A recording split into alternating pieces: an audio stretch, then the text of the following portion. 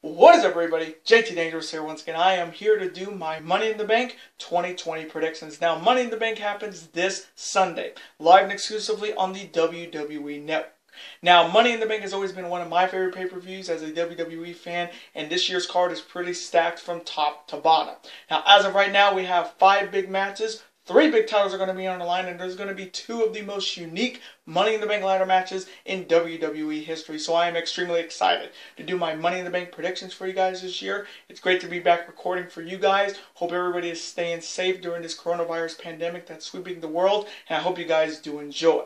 Now, our record coming into Money in the Bank this year after our last WWE pay-per-view, which was the Royal Rumble back in January, we went a perfect 8-0. So our overall record coming in is 214, 103, and 1. So we're coming in hot, and I'm looking to keep it that way. So hopefully in this video we will continue the winning ways. We're on a 3 pay-per-view winning streak. Hopefully in this video we make it 4. Hopefully. And hopefully you guys be able to watch this video and all the videos that I put up on my channel. As always, show your support on the channel as always by watching these videos, super kicking those like buttons, hitting that notification bell, commenting your picks and your opinions in the comment sections down below.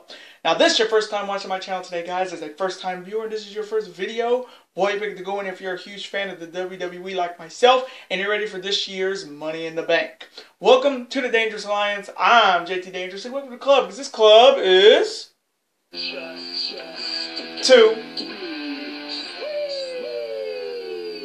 Whoop whoop! Again, thank you guys so very much. Now, other than that, let's get right into these predictions. Now, if they do add any other matches to this card, which they probably will, or if there's any last-minute changes, I'll have them all in the comment section down below. But I'm going to do the 5 big matches that have already been determined.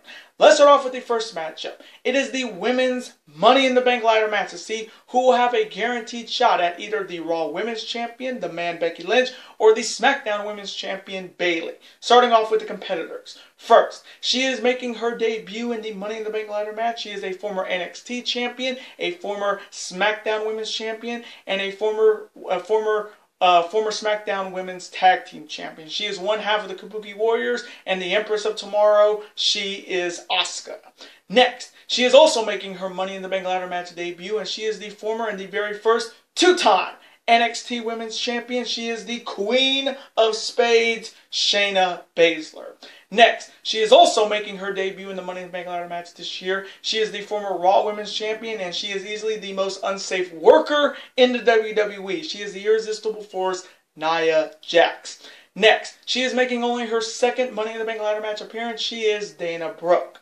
Next, she is making her Money in the Bank ladder match debut. She is the sassy Southern Belle and the Marine Mom herself, Lacey Evans. And finally, she is making her 4th Money in the Bank ladder match appearance, and she won the very first Women's Money in the Bank ladder match in 2018 and cashed that in to become the SmackDown Women's Champion. She is Carmella. Now, when I said that these 2 Money in the Bank ladder matches are going to be unique and a first for the WWE, it's definitely saying that, because for the first time ever, both the men's and the women's Money in the Bank ladder match are going to happen simultaneously. And it's not going to happen at a performance center.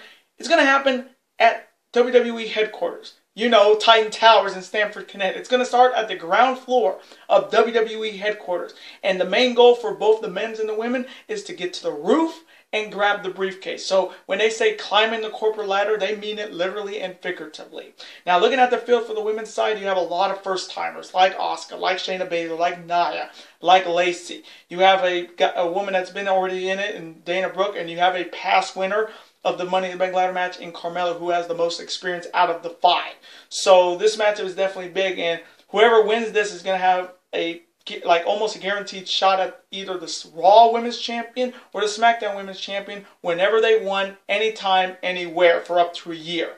So, coming from me, in the Women's Money in the Bank ladder match, my 3 picks to win are the Queen of Spades, Shayna Baszler, Lacey Evans, and my wildcard pick, Asuka.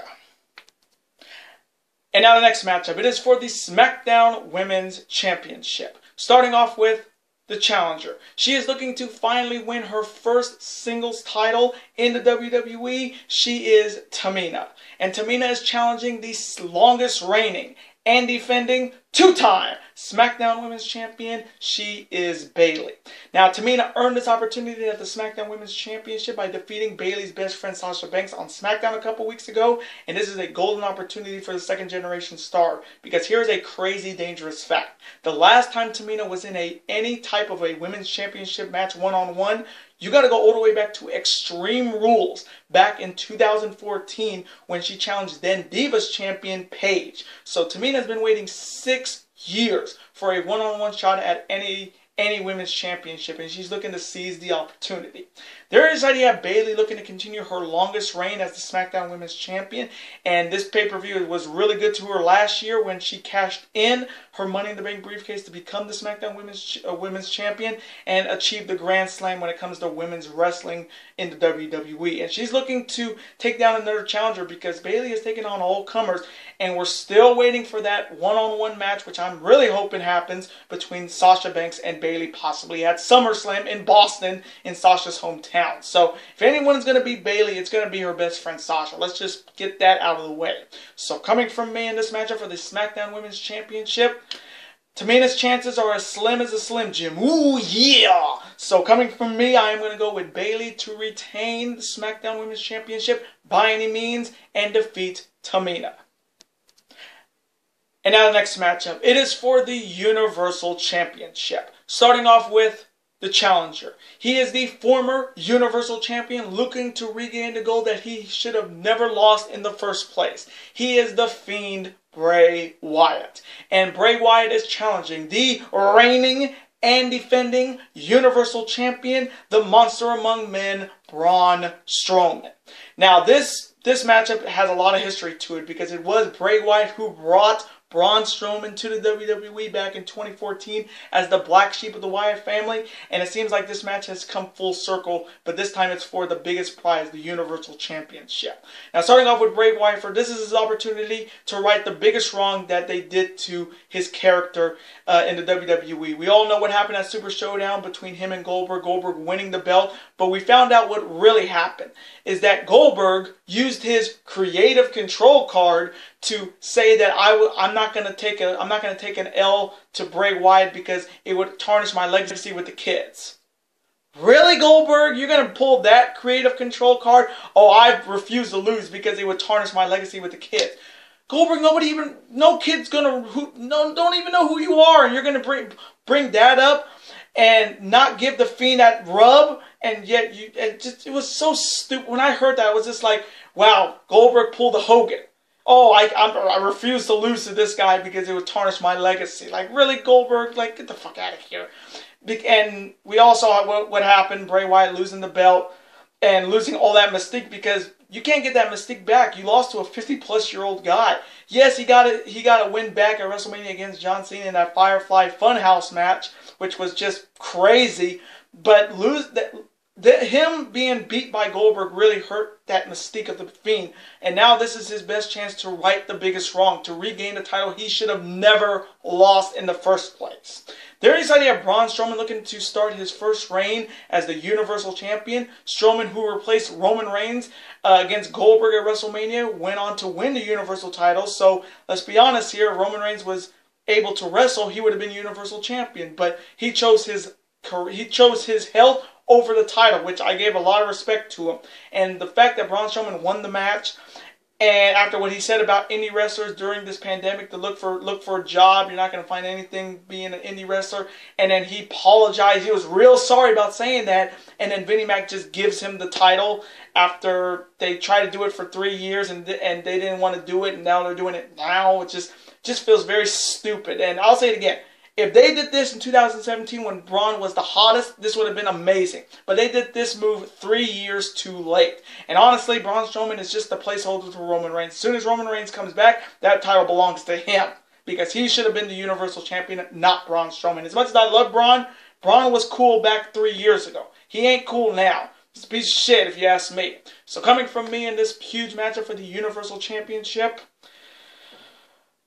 this one's tough because I want to pick Bray Wyatt, but knowing WWE, they're not going to have Braun Strowman lose in his first title defense. I just don't see it. And so coming from me, as much as I hate this, I am going to go with Braun Strowman to retain the Universal Championship by any means and defeat Bray Wyatt.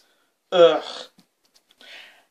And now the next matchup. It is the men's Money in the Bank ladder match to see who will have a guaranteed shot at either the WWE Champion, Drew McIntyre, or the Universal Champion, Braun Strowman. Starting off with the competitors. First, he is making his first Money in the Bank ladder match appearance, and he is the former NXT Champion. He is the Prince of Darkness, Aleister Black. Next, he is also making his debut in the Money in the Bank ladder match. He is one half of Heavy Machinery. He is Otis. Next, he is making only his second Money in the Bank ladder match appearance, and he is a Grand Slam winner in the WWE, the Master of the 619. He is Rey Mysterio. Next, he is making his third Money in the Bank ladder match appearance, and he won the 2017 Money in the Bank ladder match and unsuccessfully cashed it in on then WWE Champion Jinder Mahal. He is the 2019 King of the Ring. He is King Baron Corbin. Next, you have another man who's making his third Money in the Bank ladder match appearance, and he won the 2011 Money in the Bank ladder match to cash in and become world champion. He is the leader of the Yes Movement. He is Daniel Bryan.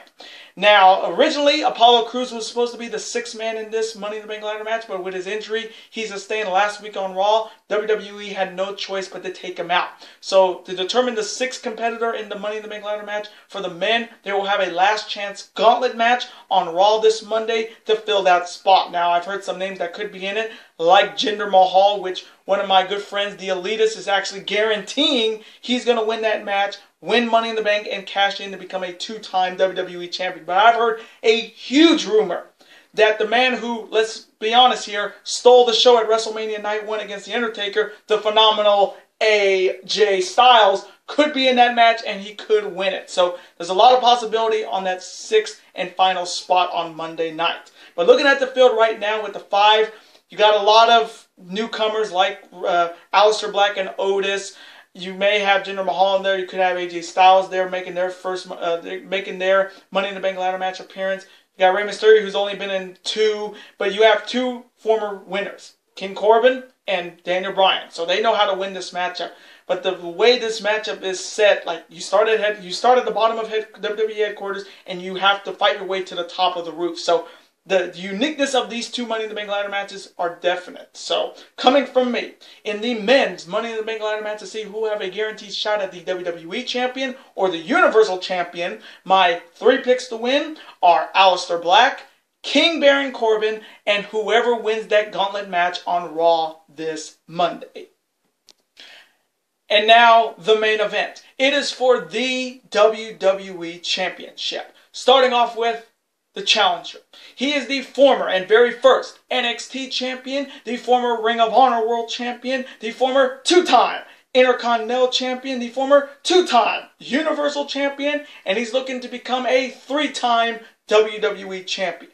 He is the Monday Night Messiah. He is Seth freaking Rollins. And Seth Rollins is challenging the reigning and defending and the very first Scottish-born WWE Champion. He is the chosen one, Drew McIntyre. Now, this is only the second one-on-one meeting between Seth Rollins and Drew McIntyre. McIntyre won the last meeting on September 7th of 2018 on Monday Night Raw. So this is the much-anticipated rematch, but it's for so much more, the WWE Championship.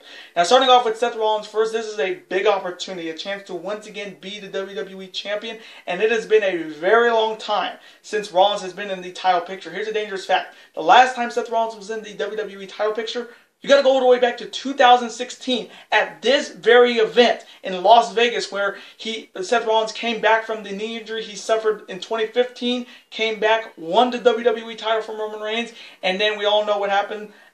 We know what happened after the match. Dean Ambrose, who won the Money in the Bank ladder match later in the evening, cashed in and became WWE Champion. So Seth Rollins has not been in the WWE title picture for about 4 years, and this is his chance to regain the title, and with his new moniker as the Monday Night Messiah, he's looking to become the Messiah of the Raw division as the WWE Champion. There is idea of Drew McIntyre, who is making his first title defense after winning the WWE title for the first time in his long tenured career, defeating Brock Lesnar at WrestleMania and then also beating the Big Show at WrestleMania as well. And if anyone deserved to be WWE champion, it was Drew McIntyre. For a man who has busted his ass, where I was watching him back in 2009 as the chosen one, chosen by Mr. McMahon to become champion, then seeing him be 3MB, and then him leaving to go to TNA, win the TNA World title, come back to the WWE, win the NXT title, then become Shane McMahon's lackey, and now he's then winning the Rumble in January to being WWE champion. So if anyone deserved to be WWE champion, it was Drew McIntyre. And this is a pretty stiff title, the first title defense for the chosen one, because last year Seth Rollins and AJ Styles tore the roof at Money in the Bank last year. So this one's definitely excited to see if this one can live up to that one. So coming from me in the main event match for the WWE Championship, it's the Curb Stomp versus the Claymore. It's the Monday Night Messiah versus the Chosen One. This one's tough, but coming from me, as much as I love Seth Rollins, I'm going to go with Drew McIntyre to retain the WWE Championship by any means and defeat the Monday Night Messiah, Seth Rollins, in a banger. And those are my Money in the Bank 2020 predictions. Now I want to thank you guys so very much for watching this video today. Comment below, who do you have winning this huge matchup for the WWE title between Seth Rollins and Drew McIntyre? Who do you see walking out the Universal Champion between The Fiend and Braun Strowman? And who do you see winning the men's and women's Money in the Bank ladder match? Let me know in the comment section below your picks.